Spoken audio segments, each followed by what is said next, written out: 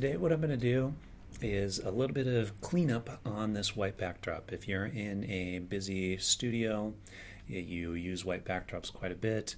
People come in, they walk, they trample all over them, and we end up with all kinds of dirt and crud in it, as you can see by this image. This is me, by the way, sitting inside of a little suitcase in my studio. I'm going to show you 3 ways to do this. So the tutorial is going to be a bit longer, but you're going to get 3 methods. A couple of them are a bit longer, and one of them is a bit shorter. And so if you want the quick method, you're going to have to skip ahead a little bit. The first and most common method of cleaning up this backdrop is first, of course, duplicate your background because you don't want to mess with the original. And then go to your quick selection tool and select the person in the image. In this case, we are selecting me. Now what I'm going to do is kind of zoom in here a little bit, and using the Alt key, I'm going to get some more of this white a little bit better. So just hitting the Alt key on my keyboard brings up the little minus sign, and that'll allow me to kind of dial in. And you're going to hold the key down. Sock here, I just let the key up, and a little bit around the suitcase here. Alt key a little bit. Oops. And just try to dial in those edges as details as best as you can. Okay, but as we can see, it's not perfect, especially around the hair. Okay, the next thing that you're going to want to do is pull up your Refine Edge tool. But before you do that, you want to inverse this image. So go up to Select, Inverse, or Control-Shift-I if you prefer. And what that's going to do is change the selection to the white instead of me. From there, to pull up the Refine Edge tool, we want to hit Control-Alt-R on a PC. I don't know what the keyboard shortcut is on a Mac, but it's Control-Alt-R on a PC. When you pull up the Refine Edge view, by the default, I think it puts you on the onion skin one. I like the overlay red. It doesn't really matter. It's just giving you however you want to look at it. But with the red, it makes it very clear to me as to what's selected or not.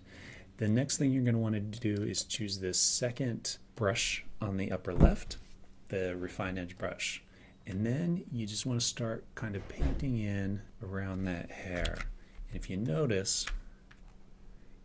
the hair itself is getting a bit red now, and that's how this Refine Edge brush tool works. And this is really handy for like girls' hair where they've got a lot of hair sticking up all over the place, or if you have just more detailed work that you need to do.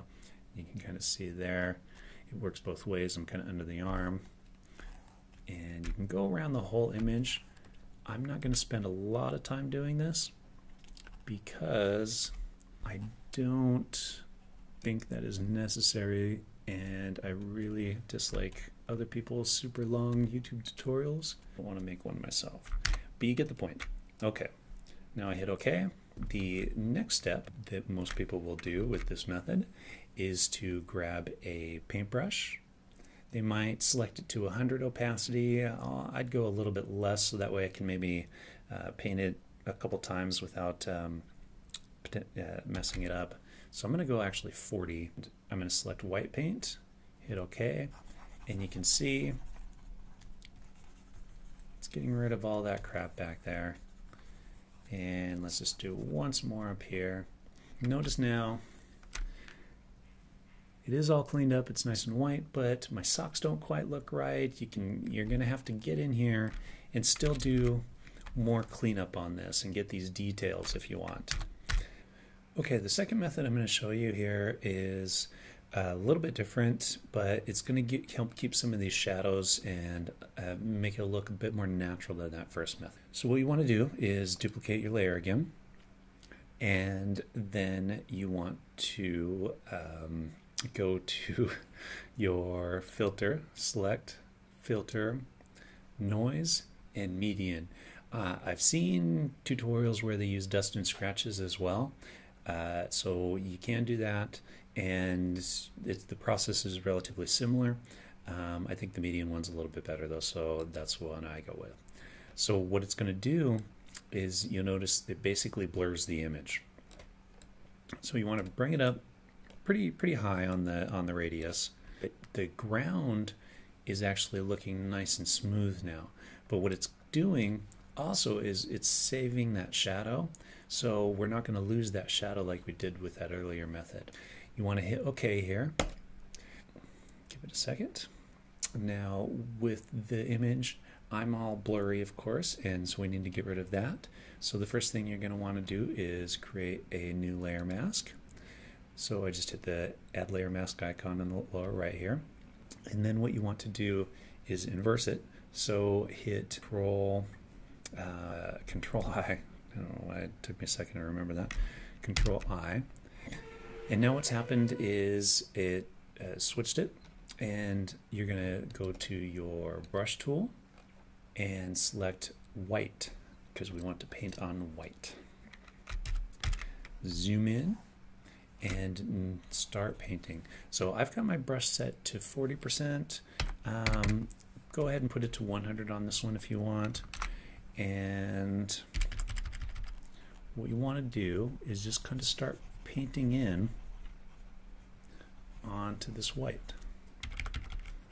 I might go with a bit of a harder brush so that I'm not getting into products there. Now if you do go over accidentally, like you in this situation, just switch to a black paint and go back over to that, and then when you fixed it, go back to your white. So that's the nice thing about using a layer mask.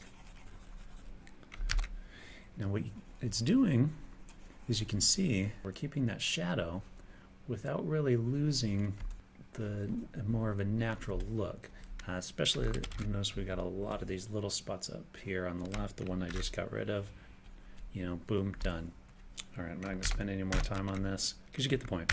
So this looks really nice. It's much more believable as an image, and we've got the nice shadows. But once again, it takes a bit of time. And if you're working in a studio and you got to power through a lot of the stuff, you might not necessarily have that time. Okay, and now we're going to go into the third and quickest method. Simply what you're going to do is duplicate your layer again, as always. You're going to go to the Dodge tool on the left, select Dodge. For exposure, I put it about 30%. In the range, you want to go to midtones. For brush, choose a nice soft brush, and then simply start painting, or going over everything. So notice it's just getting rid of those spots and around here. And the reason why I do it on 30%, this way I can, maybe go over it once, see how it looks, and if I like it or not. Get rid of these spots up here. The caveat to this one, of course, is that it isn't as detailed. But the nice thing about it, since it is just doing those shadows, notice what I'm doing here. I can go over this suitcase, and it's not going to be too noticeable if I go over just a little bit. Same thing around here with the socks. We're still getting that shadow, and we can kind of go over if we need to. But if you look at the image, quick cleanup, and that's pretty much it. So this is probably the #1 way that I clean up a backdrop, but if there are a lot of details that I need to get into, I will probably use that second method with the medium.